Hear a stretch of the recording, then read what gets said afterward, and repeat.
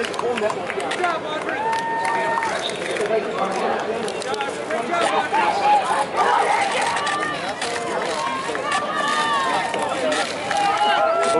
Division 3, boys, 600-meter run.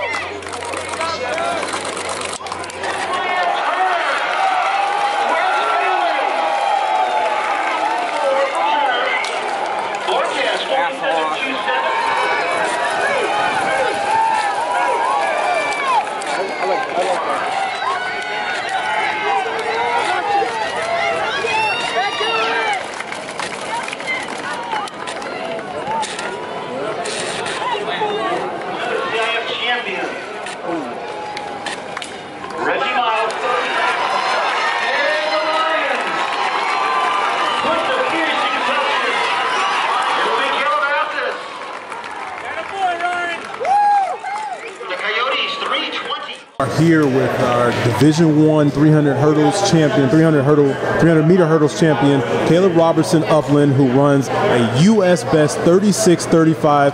Congratulations! Obviously, a big performance for you here today.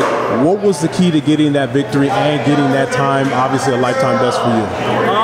Well, I just have to focus on staying calm and working through my technique and not panicking because someone was next to me, and just being able to do that and execute my race really helped me today. Now, you mentioned that somebody else next to you, Rayte Rash of ML King, stride for stride coming into those last 100 meters there. Just take me through that. Obviously, you guys are right next to each other, so you can kind of feel him there. What were you telling yourself coming down those last 100 meters? I was just telling myself to focus on my race and practice. My teammate in the middle, Hemfield, he's always right next to me in practice, so it was just like being in practice, and I'm used to that kind of atmosphere, and so that just helped me stay calm in that moment and execute my race. When you crossed the finish line and saw that time there and then realized that's a U.S. #1, obviously, when you start this is what you want to do. You want to be the best in the country. What kind of pride do you get from that performance, and what will you take with you next into the Masters meet?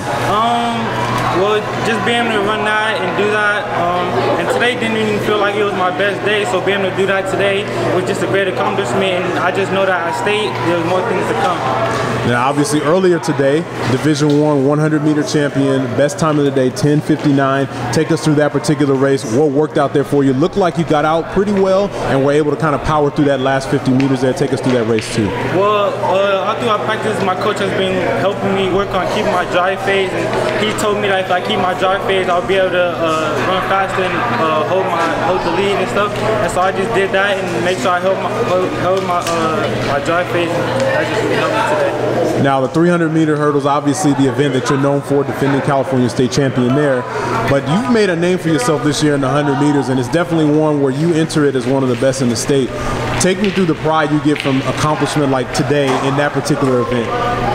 Well, at the beginning of the season, honestly, I didn't want to run the 100, but as I started working on it more and developing and getting better, it just winning is always something exciting, and so I just learned to love it. And then finally for you, again, one more step next week, the Masters meet, and then it's obviously where everybody wants to go for you going back there trying to defend your state championship in the 300 hurdles. Just take me through the mindset as you get ready for this next challenge, knowing that one more nice performance gets you back to where you want to be.